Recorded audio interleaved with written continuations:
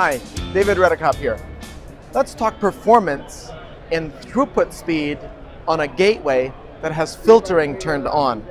Okay, so we're running Gateway.Management with a filter service, and I'm going to go and do a quick speed test.